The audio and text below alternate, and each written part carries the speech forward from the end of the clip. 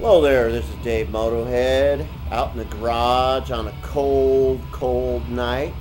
And you may ask yourself, hey Dave, why are you out in the garage on a cold night at 8:30 when everybody else is sleeping or playing on the internet? Well, because I want to go fast. I want Phil to go fast. I want us all to go really fast. And the only way to do that is to stay up late and work on engines. And this is what I'm doing right now. Let me put on a hat cam. Well, what I got here is I got me a set of Total Seal rings.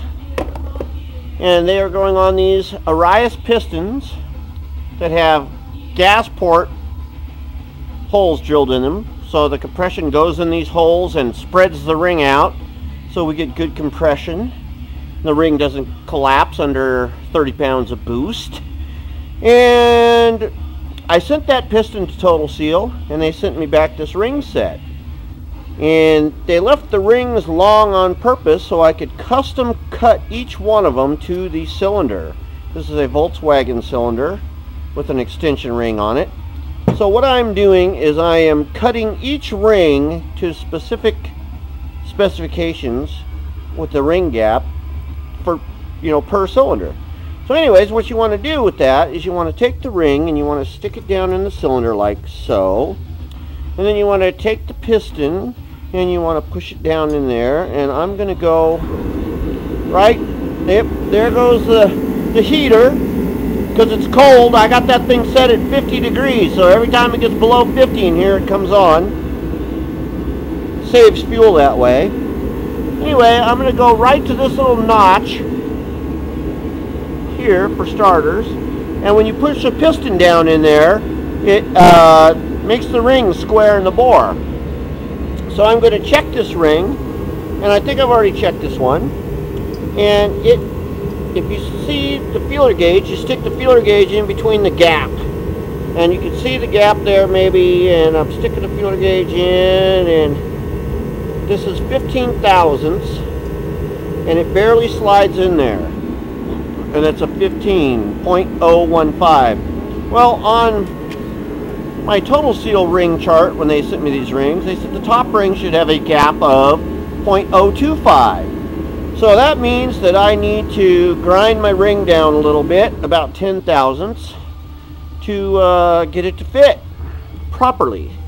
So I'm going to pull my little ring out, and I'm going to stick it on my little ring grinder and pinch it down. And I'm going to grind.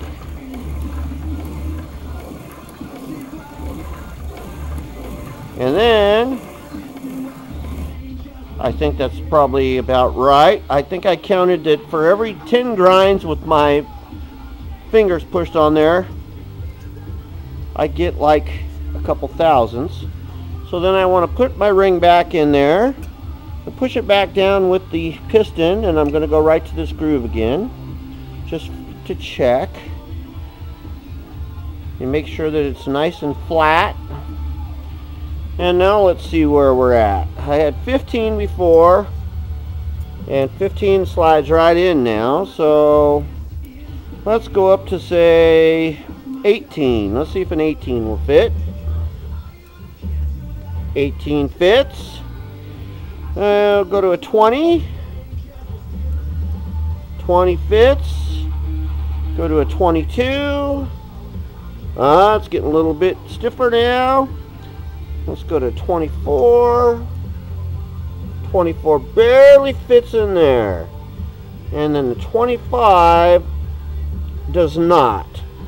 So what I'm finding is for about every rotation of about 10 that it's taking off just about enough. So if I go just a little bit more, say 2 more rotations here, and put it back in the cylinder and square it up with my piston, make sure it's flush and square there. See how that thing goes on and off? It saves me fuel and keeps me warm.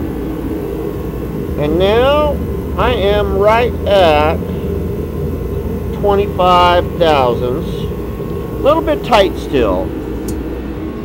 So I need to go just a little teeny bit more. That should probably about do it right there, I would think. And we'll push it back in there. Make sure we're squared up. And there we are. I don't know if you can see that or not, but it's in there. So this ring is now good for the #1 piston. Now I'm going to have to do this ring, and if you see, I don't know if you can see that or not, this ring has a step in it right there. And the total seal ring, this ring goes in and this ring goes on the outside of it with opposing gaps. You see, it fits in that little step like that, and then it has you oppose the gaps, and so we've got the small ring gap over here and the big ring gap over there, and that is why it's called a total seal ring, because it gaps all, you know what, it seals off the whole thing like that. So anyways, I'm going to have to go through and do every single piston. There's about 5 rings per cylinder. There is the 2 top rings, and then there's the middle ring, which is the Napier cut ring to keep the oil down inside there. And then I've got the top and bottom rail of the oil ring, and I'm going to have to measure each one of these per cylinder. And as soon as I'm done, I got my gap set, I'm going to put them on the piston and lube this up and knock the piston down in the cylinder, and then move on to the next one. And so I got a lot of cutting and a lot of measuring to do, but that's how you check ring in gap. And there's all the cylinders I have left to do, and I'm just going to keep going at this until it's all done. And you ask yourself, you say, but Dave, why do you do crazy stuff like this in the middle of the night? Well, I'm going to let Ricky Bobby answer that, because I want to go fast. That's why. Phil wants to go fast. I want to go fast. We all want to go fast at some point, and we're hoping that this engine will make us go really, really fast.